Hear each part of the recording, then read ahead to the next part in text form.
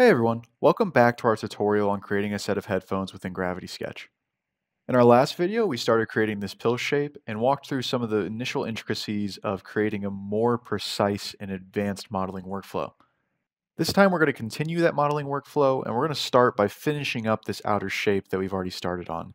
A quick tip before we get started, every time I'm about to change an object, I like to duplicate it upward and keep it as a kind of history of where I've been. That way, if I screw something up, I can always revert. But in this case, we're going to start by going back into this surface, and I want to separate out that guide that I created, really this surface that's kind of wrapped around the inside edge here. So I'm going to go back to my merge and separate, and once I'm in that tool, I'm going to slide to the right or left on my thumbstick. Doing that changes from the merge tool to this red tool, which is separate. Now I can hover that over my different surfaces and click with my index trigger on my drawing hand to kind of select the surfaces that I want to separate from the rest of that body. Then when I click that blue check mark, now that has been completely separated from the rest of my surfaces. So I can use this guide again without having to rebuild it, use selection to scale it inward and kind of move it to the right spot. And the reason I'm doing this is so that I can use this same pill shape as kind of the bottom part of that strap or band that goes across the top of the head. So I'm using that pill shape to get a nice primitive to move forward with. But I'll go into edit mode on that object and delete out this back end because I'm only really worried about that lower portion of the pill shape, and this top portion has to extend to form the rest of that band. Now that I have that outer edge of that band, I'm just going to turn on edge loop selection mode, and I'm going to do a quick dirty way of just copying and pasting this whole edge inward to kind of fill in all that gap. I can add some edge loops in here to clean up some of that weird surface that's resulting from that and edit my subdivision level to make sure it's reading correctly. Because that's a flat surface there, I can get away with a little bit of weird topology. And I'm going to do the same thing on this inner portion of the other shape. So because I just want that to be a flat all the way across, I'm going to delete out this inner edge so that it doesn't have kind of a dip down and in. And then I'm just going to duplicate and pull inward until all those points snap. There's definitely better topological ways to do this, but because it's a flat surface, I can get away with this approach. And I'm just going to add in another edge loop here as well to make sure that's a nice sharp edge and my radii is what I want it to be. And in this case, I might change the color a little bit to make it easier to see, a bit of a darker gray. And now I can see that my two pieces are kind of coincident, but visually they're inhabiting the same space. That little bit of a lip that I see is making it read as an independent, separate part. So I'm going to just grab and pull out all of these points to build out those few edge loops that I need to get that arch in the rest of my headband. And I might go in here and kind of just tidy this up, add some new edge loops, and pull it all out to give myself that portion that I'm going to need when I move that mirror moving forward. I might add one more edge loop in here just to tighten that up and make it nice and sharp. But really, as far as the band goes, that's all I'm going to need before I move these back to a different mirror plane. For the time being, I think it'll be better to focus on the rest of the ear pad and kind of that connecting piece that I had modeled out before. So I'm going to go back in here and pull out this nice primitive pill that I have for the rest of the speaker. And I'm going to do the same workflow we did in the beginner tutorial. I'm just duplicating that geometry and making use of what I've already built. So I'll delete out all of these pieces and vertices that I don't necessarily need. Turn on my auto select edge loop to delete out entire edge loops. And in this case, it's going to be pretty simple. All I'm trying to do is just change that color, move it back up here. And I'm going to do the same thing I did in the beginner workflow, but in a little bit more precise way. I'm going to go in here, add an edge loop, turn on my auto select edge loops, and this time use the selection tool to make sure that when I move and scale that specific edge loop, it's going to happen uniformly around that pivot point that is my gimbal. So in this case, I can grab that pivot point and move it closer to the origin so that I know it's all scaling uniformly around the center point. But when I move that in, you can see we get a little concavity in that, and it's starting to look pretty good. And next, I'm just going to continue that kind of duplicate, move, edit, and reuse geometry. In this case, I knew that I wanted a nice cut line for that pill shape, kind of on the inside of that band. So I'm just duplicating that piece that I just made, using that pill shape to its fullest extent, making sure that it's aligned across that mirror plane. And in this case, obviously that's a much longer pill. So I'm going to go back into edit mode on this object, increase my selection sphere, and just kind of smart move that upward to align with where I wanted the rest of that part line to actually be shown at.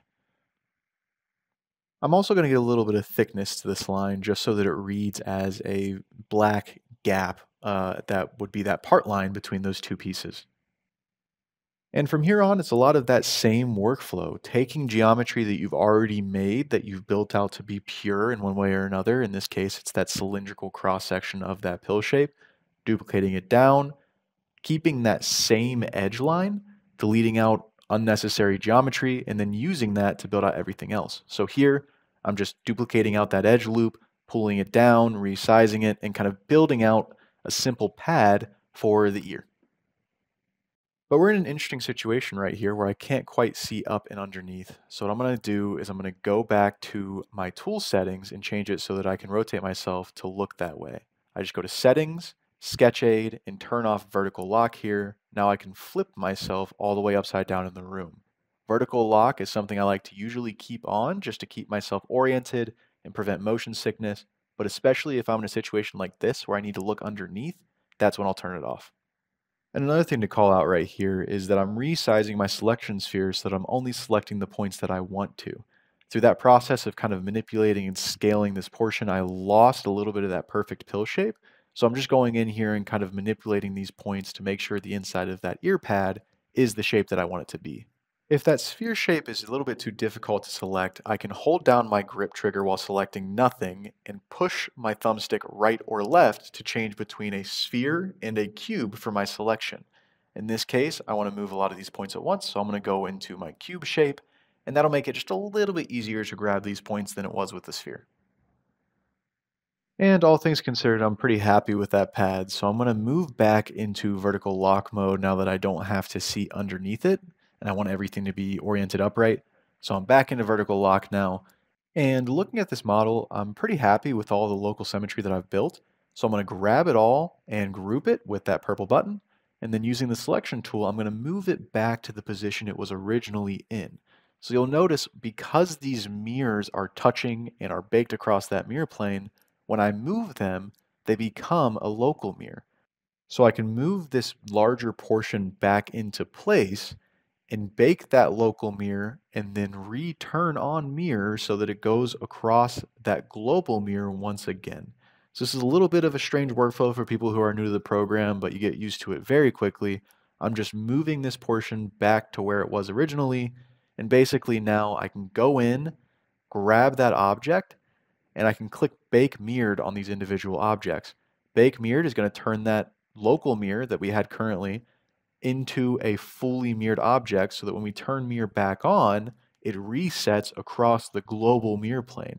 So this is a really good way to do local symmetry if you're working on automotive interiors, if you're working on local symmetry in product design or in consumer electronics like we're seeing here. But I'm just going to go through and kind of do this for each of these individual components. So I'm going to go in, make sure it's baked, remirror it. And when I do that with this strap up here at the top, I need to make sure I go in and connect these points and weld them across the mirror plane. That's going to make it render as kind of a smooth transition. And now is when I can go in and edit that curve by moving these points to make sure it's exactly what I want. And that's really the basics of this advanced workflow. We can take this and extrapolate it out to a much higher level of detail, but all of the essentials stay the same. We started with our initial sketch that was more or less our blueprint of what we wanted to model out for the rest of this design. We had it built across the mirror plane in this direction, but we took it and we turned that local symmetry to be positioned at the global symmetry level. In this case, I started with that pill shape on the outside, and in this model, I actually added in an extra little indent, but that's done in the exact same guide pill shape way that we built out everything else. So rather than walking through that all individually with the tiny little details, I want to show you guys the overall theme of how it's all put together. But again, this is all still the subdivision surface. We just took that inside shape that we had duplicated out for the band in this last piece that we looked at and just extrapolated it down, built it out inward. And the band shape is built the exact same way, but we take that, build out the alignment in the guides, and then build out individual parts on top of that. So everything else that we add in terms of detail is built the exact same way. We have all of these guides, all these other pill shapes that we're just duplicating out and building out. And so long as we're duplicating that geometry, we can retain the same edge, which is really nice for these refined, more finalized, render-ready models that we're building here in Gravity Sketch. But we're taking these individual parts and these guides and we're using them to build out the surfacing in between. So we take those individual parts and we refine them. So in this case, I just added a few more detailed pieces. I split up that band for an additional pill shape inside. I used my revolve tool to make that little button. All of this still is the same subdivision surfacing. I can still edit everything in the same way. I can use my selection tool. All of it is still able to be moved and edited, and it's live geometry. So if we want to change anything on the fly, we absolutely can. But at this point, I kind of have all of these individual parts built out, and I'm just duplicating them down, changing the colors so that I have a history of those parts like I talked about before. I've got the outer portion, the middle kind of meeting piece, the ear pad itself, that button that I was talking about before, that's all just revolve geometry. And then once I take those parts and refine them, I'm kind of just sandwiching them back together, lining up those edges to where they were originally. And what I'm left with is a really nice, refined, well thought out assembly that we can think through manufacturing in this process. Here I kind of built out thickness to that strap and added a pad to it, all with the same subdivision surfacing tools. So just a logical continuation of what we just showed. In this case, rather than the cylinder primitives, I made some box primitives and added them in there to give a little bit of texture. I did a tiny little tag here that's just a simple subdivision surface with the quilt tool actually that we covered in the beginner tutorials. But all these little details, you can get as crazy nuanced with it as you want to. And obviously we can change the color, make it look better, make it look different, but I'm just sandwiching everything together and getting this assembly in point so that when I'm done, I can take it and move it back across the global mirror plane, bake those mirrors, and end up with something like we have down here at the bottom. So I'm just taking these points, and because I want that to be across that mirror plane, I'm just baking it, mirroring it, and then showing it here in kind of the final format. So this is a more refined model all in all. This doesn't really take a lot of time. I mean, all of these tutorials, you can see I built out everything in the past 20 minutes in terms of the main form and then spent probably 20 minutes to half an hour detailing it. And now what I'm left with is this cool example of a clean model. I even built this out to where the pill shape is able to kind of slot in and out for different animations of the pads, conforming to different head sizes and different head shapes. So all of this is done in Gravity Sketch.